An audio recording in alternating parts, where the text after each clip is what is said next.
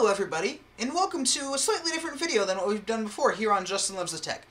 Today, we are going to be taking a look at the LBATS, aka LBATS X8 gaming mouse. And you might not have heard of this company before, and that's because from what I can tell online, they've only been around for a few months. But that gives this product a very interesting place. They built a very solid quality gaming mouse at a very affordable price. This one is $22 right now on Amazon. You can get it in the link below in the description if you want. And so yeah, let's take a look at the product itself. Starting off with the box. So on the front you got a picture of the mouse, the name of the mouse, and the logo. On the side you just have your pick here, whether you got the silver or gray model, it'll show you there. On the other side there's the barcode and just the name again, and on the back there is a little bit of information about the company, making this a very simple box design. So, we're going to go ahead and open it up. Now, I have opened this up and tried it out before, so this isn't completely the stock opening, but it's very close. There's no tape, so you just go ahead and pull off the sleeve. And then inside you're greeted with this nice little cardboard box with these cutouts. Just pull it open, and inside you will find the mouse in a little plastic enclosure to help keep it in place in shipping. And we're going to put that aside for now.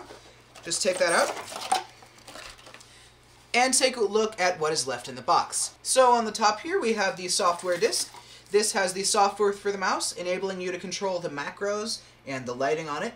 Note this only works on Windows. The mouse works on Windows and Mac, but the software is Windows only. And then next we have a products catalog in the box, and that's the last thing. Take a look at it, and it basically just shows you plug it in your computer, make sure your computer is on, and there is another side, which shows you a few of the features, which we will go over. Now, looking at the mouse itself, one of the first things that you will notice is that it has a quite high quality braided black and yellow cable, making it so that it's quite hard to damage the cable.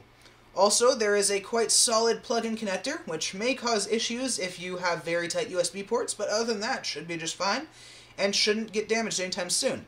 As you can see, there's a bit of flex in it, but it is a very sturdy connector. Taking a look at the mouse itself, you can see its nice aluminum construction, and I have done some simple tests, and this is definitely an aluminum alloy, including the scroll wheel layer is also aluminum.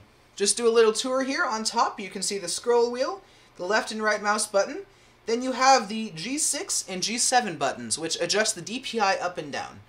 One thing that's a little counterintuitive, if you just stick with the defaults, is hitting down adjusts the profile down, which actually moves the DPI up, and hitting up adjusts the profile up, which actually moves the DPI down.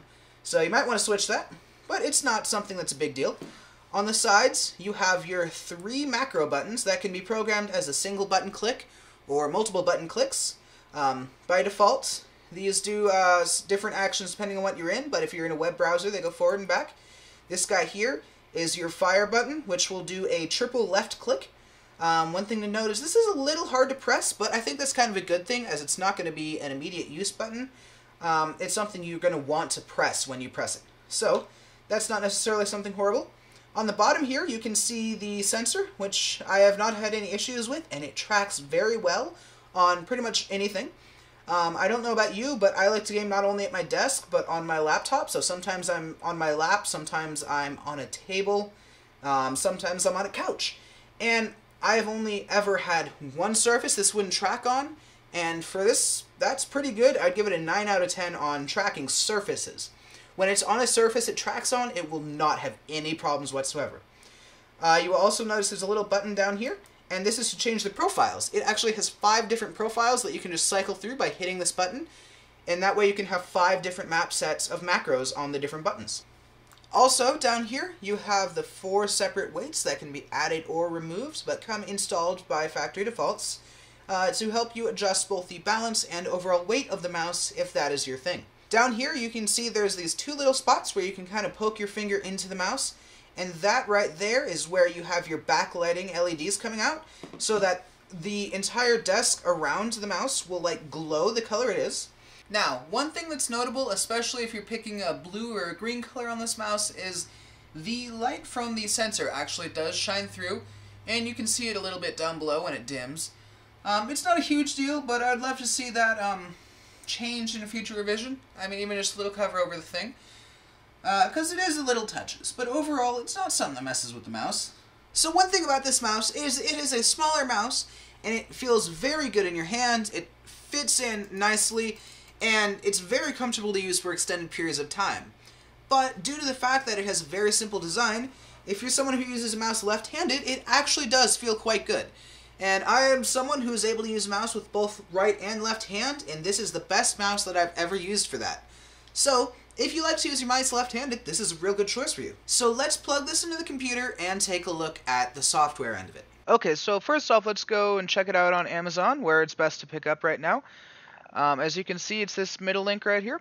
And it's a very affordable $22 right now. It's usually a bit more expensive, but it's still quite affordable and quite reasonable. Scroll down, you can see this 4000 DPI mouse, and scroll down a bit more, and you can see that it's got nothing but positive reviews from everybody. So the one thing is, though, when you're looking for the drivers, they are actually on a different website than you might expect. They're on this myshopify.com website, so this is actually where the official drivers are. And if you scroll down to find the drivers, you can see they're at delivery.myshopify.com.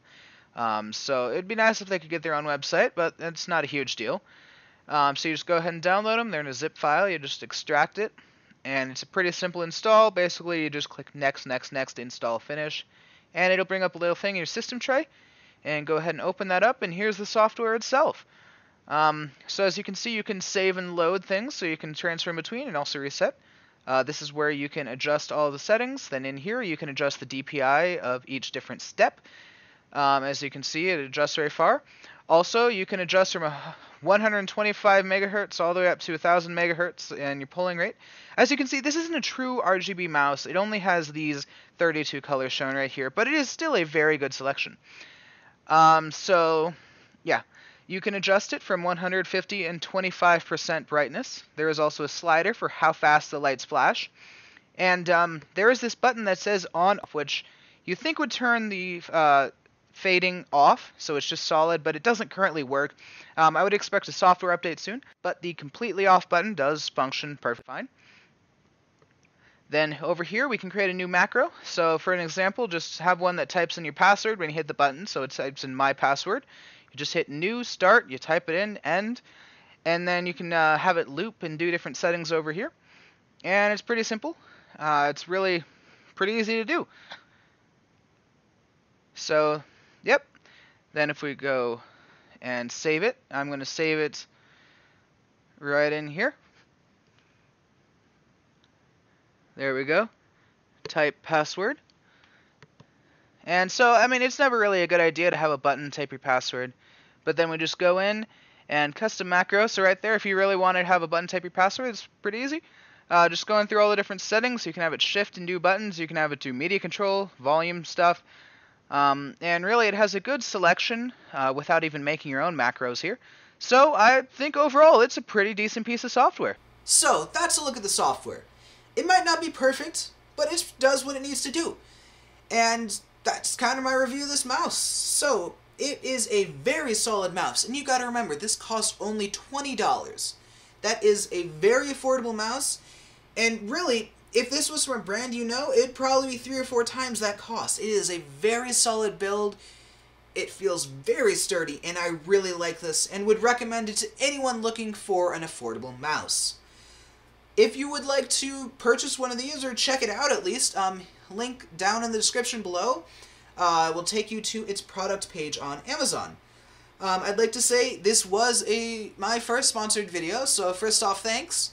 And second off, it's always good to say that they aren't paying me, but they did send me this mouse for the review. If you would like to see more videos like this, because I do have other mice and products that I can review, just let me know by hitting the thumbs up button or comment down below. If you really hated this video for some reason or another, put the thumbs down button, but please let me know what you didn't like about it and what you would like to see in future videos, because I would really like to start getting videos up here.